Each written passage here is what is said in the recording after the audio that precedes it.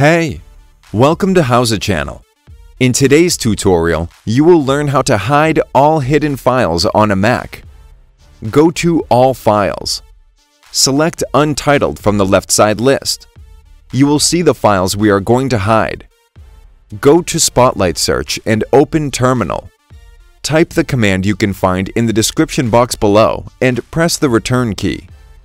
Type another command, killall.finder, and press the return key on your keyboard. That's it. Thanks for watching the video. Please like it and let us know if you use any of our tips and tricks. Subscribe to our channel. We upload new tutorials every day. See ya!